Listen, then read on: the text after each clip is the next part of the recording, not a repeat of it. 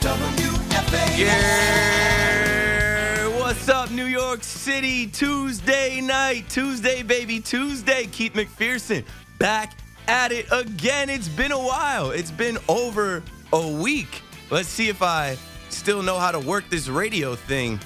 Microphone check, 1 2 1 2. Here we go. Yes, sports talk right here in New York City. WFAN. This is KM to AM, a 5-hour marathon. We've got a lot to talk about. I'm clearly excited. I missed the callers. I missed the conversation. I missed being in this chair on the mic. I missed you too, Paulie. Let's get it tonight. I don't have another show like this the rest of the week. And I'm going to spring training next week. And I don't know. Let's make the most of it right now. Not going to bury the lead because this morning I woke up to the morning show talking about Kyrie Irving possibly playing in Barclays Center soon. Evan Roberts tweeted a clip from the WFAN digital team. Shout out to those guys. They're killing it. Boomer mentioned to Recco something along the lines of, how would you like to have Kyrie Irving back for home games soon? And Gio was like, Kyrie Irving soon, what? And he's like, yeah, as soon as Thursday. And they basically alluded to, whether they were telling any truth or not, they alluded to conversations going on about this mandate. That was 8, 9 in the morning. And take that however you may. People in Nets spaces, Nets Twitters online, and, they're buying into that as if it's gospel. Now, there obviously should be conversation around this. I don't think Boomer would get on a nationally televised radio show and talk about something just to troll. But last week, when we first heard about the Mets and Yankees being involved, it was March 15th. I had maybe 5 minutes of airtime. I said, beware the Ides of March, A2 Brute. And you, Mets, Yankees fans, joining the Nets fans and living in the Nets world. We've been dealing with this all season. And now it is about to end. Because tonight, I'm telling you, there is no way that we go into April 7th and beyond with a mandate that says guys like Aaron Judge, Anthony Rizzo, Jacob deGrom, whoever, can't play in their ballparks. It made national news, and it's been making national news because I think nationally and internationally, they're wondering what is going on in New York. How is Kyrie Irving at the arena 2 weekends ago, unmasked, courtside? He's been practicing with the team every practice in Brooklyn, but can't play with the team at Barclays Center.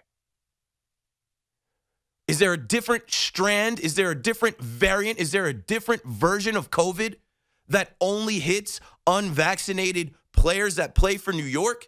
Because I'm pretty sure the rule says the visiting players are just fine. They just got to test negative. Who came up with that? Are you really going to fight this? So here's the quote that, just really bugged me today. Eric Adams, man, I mean, hate to call you out, hate to bring another brother down, but this is rock dumb. This is stuck on stupid. He says, we're going to do it the right way. We're going to follow the science. We're going to make the right decision. And in New York, no matter what you do, this is 8.8 million people and 30 million opinions. So you're never going to satisfy New Yorkers. You must go with the logic, your heart, and the science. That quote is maddening. And I understand if you're not mad yet, but you might be in a month if we're still stuck on stupid. Because if you care about the Yankees the way I care about the Yankees, if you care about the Mets the way that I care about the Mets, they are being put at a competitive disadvantage because of stupidity. There is no real rhyme or reason here. There's no real science here. Science doesn't say that COVID moves into... COVID doesn't discriminate. We just went through 2 years of it. We know. Almost everybody you know had it. Almost everybody you know got vaccinated, but not everyone. You don't know these ball players. You don't know their lives. We're going to find out. I jokingly said, could you imagine opening day Anthony Rizzo and Aaron Judge sitting in Legends watching the Yankees run out onto the field because there's a mandate in place that says that they can't play, but a visitor from Boston can come in just fine and compete against the Yankees unvaccinated. There is no logic. There is no science behind that. This will end by April 7th. I understand that Eric Adams came out and said that we got to wait. Baseball, basketball, businesses, they got to wait. We'll wait 2 weeks. Moving on from that, there's a ton to talk about tonight. I'm watching the Mets right now. I just saw something for the first time I never saw. The Astros finding new ways to cheat. On the right foul territory in spring training, there is like somebody warming up.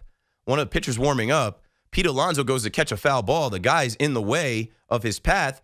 They called it an out. I've never seen that before. Astros finding new ways to cheat.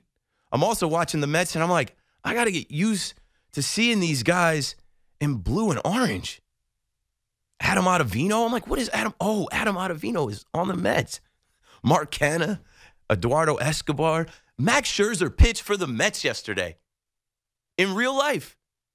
In real life. DeGrom pitching tonight. Today, guess what happened in real life? I met John Sterling today. Ha ha! Man, shout out to John. So graceful. That voice. I couldn't believe it. He just walked around the corner. It's like a superhero popped up. I mean, you guys might not feel that way, but I love John Sterling. I made sure to give that man his flowers. I appreciate his humor. I appreciate his shtick, his knowledge, and what he brings to the game, and I can't wait to join him.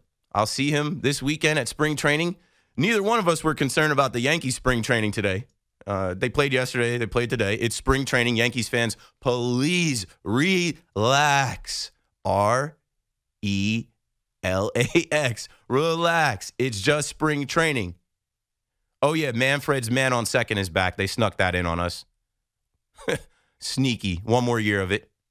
What else is going on? Oh, guys are avoiding arbitration.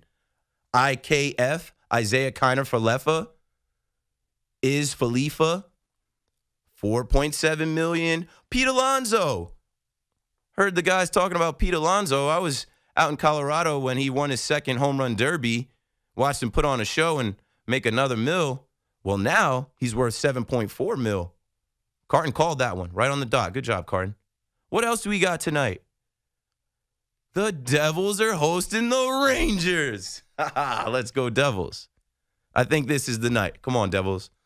I need you to get one for me. Since I've been a fan, I need you to get this one for me. I think it can happen. I almost bet on it. Not going to bet on it. I'm not too sure. Trae Young and the Atlanta Hawks are back in town. Madison Square Garden, the New York Knicks. Julius Randle wanted no parts of that, the same way he wanted no parts of that series last year. We'll talk about that tonight. Trey Wingo will join me at 7:30 so we can talk about the quarterback carousel again. Matt Ryan, Baker Mayfield, Colin Kaepernick. Just kidding. Malik Willis's pro day. Kenny Pickett's pro day. I don't know, maybe we'll talk about Urban Meyer, who didn't know about Aaron Donald, Deebo Samuel, Jamal Adams. Is that real life? It is real life. This is all real life. Brian Hoke will join me from Yankee spring training at 8:45. We'll talk Yanks. We'll talk Mets. We'll talk sports. This is Keith McPherson on The Fan. You're listening to KM to AM, a 5-hour marathon. Let's hit that first break, and we'll be right back.